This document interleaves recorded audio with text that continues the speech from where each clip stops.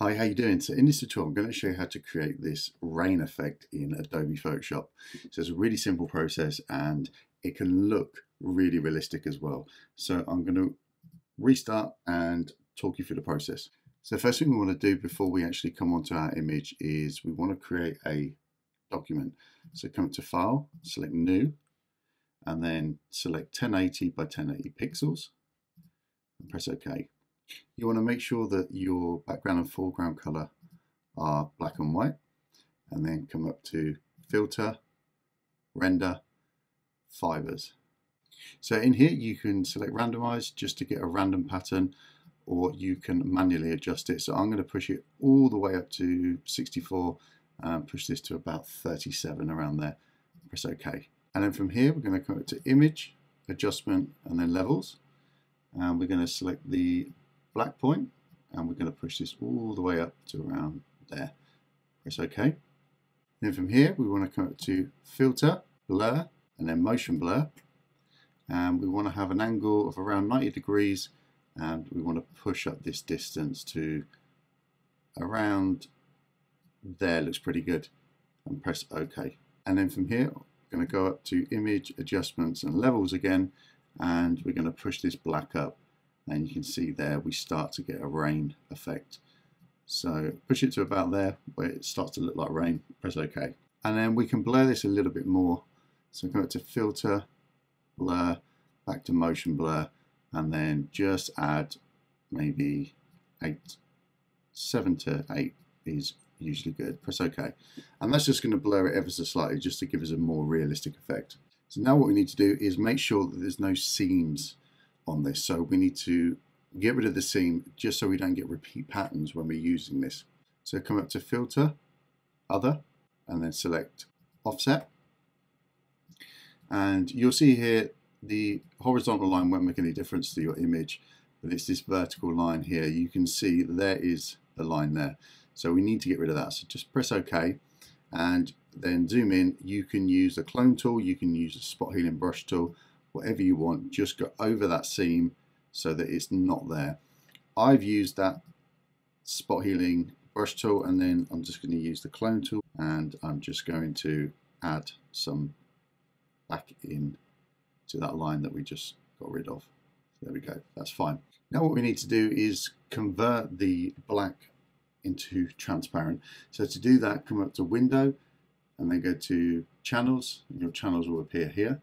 Then you can hold Alt or Option, click, and what will happen is it's load selection there. And now what we're going to do is we're going to come back to our layers, come down to the bottom, and create a new solid fill layer, select white, press OK, and then you want to disable the background here, so just click on the little eyeball here, and then we want to come up to Edit and then Define Pattern. So you want to call this what? I'm going to call this Rain 3, press OK. So then come back over to your main image here, and we want to come down to the bottom here, and we want to select Pattern. So click on that, and then a pattern will load. So click on the little arrow drop down here, and then you'll see that yours will be at the very bottom there. So I'm going to select the Rain 3, that's the one we just created. And what we can do here is we can increase the scale just to make that rain bigger. You can move this around as well, and you'll see that there's no seam on this because that's what we got rid of a minute ago. So I'm just going to position that, press OK, and then on this layer here I'm going to press Control Command J just to duplicate that, double click on that pattern fill and come to the scale, and this time I'm going to make these a little bit bigger, press OK, and then do the same again, Control Command J just to duplicate that, double click. And then this time I'm going to make the rain a lot smaller, just so we've got little droplets there behind it. There we go, press OK. So once you've done that, you can then group these together. So hold down the Shift key from the top, click on all three of them, just click at the bottom on there, press Control or Command plus G. That will group them layers together. So that is our rain effect there. And then if we come to the background layer, we want to convert this to a smart object, so right click and then select Convert to Smart Object. Then come up to Filter and then come to Filter Gallery. And then what we want to do within the artistic folder at the top here, you can see we want to select plastic wrap. Now what this will do is create almost like a plastic effect. Now we don't want this to be too strong, otherwise it will look fake and it will look a little bit weird, but anywhere between 10, keep the detail at 5, smoothness between 8 and 9. And it's just going to help us create this almost shine in certain places. So press OK to that. And then what you want to do is come down to the smart filter here, click on it. You double click on the actual filter, you'll see there's an invert option here. So select that. That's now inverted that option. So come over to our brush tool, or you can press B. Make sure it's selected to white. And I want to make sure that the hardness is set to 0.2. And then I'm going to zoom in by pressing the plus and minus. And now I'm just going to paint in some of them areas that I want to select and show that it's got a little bit of water on it. Now with this particular filter, you'll notice that some areas when it's black, with this particular image, it's not going to look as good. So for instance, her hair, it's not going to match up right, but on your pictures it may work. It really depends on each shot, but this is going to work really, really well for some of the tattoos here. It just looks a little bit wet, so I'm going to use that and just select a few areas here. So let's come down to the bottom here, maybe select some areas around here. There we go, that's looking good. Move a bit more here and down here. So if you make a mistake, then all you need to do is come back over to your colors here, switch it over to the black area, the black color rather, and then just paint over the area that you want to get rid of.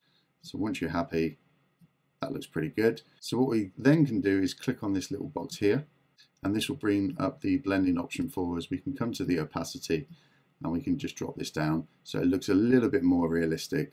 So just change that to whatever fits best for your particular image. So I think around 50 to 60% looks pretty good on this shot. So I'm going to say OK to that.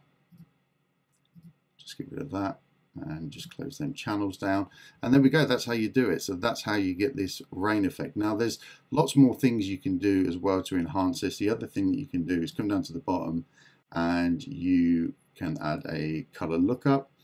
So what that will do is basically just give your whole image a really, really nice final result. So click on the color lookup here, and I like to use some of the darker ones like the horror blue, for instance. That looks quite nice, and so does the moonlight. That looks pretty cool as well. So depending on your image will determine what color you want to use, and once you've selected that, you can of course come to the opacity, just drop that down and just add a little bit of the effect to the image. So around 15–14% I think looks quite natural.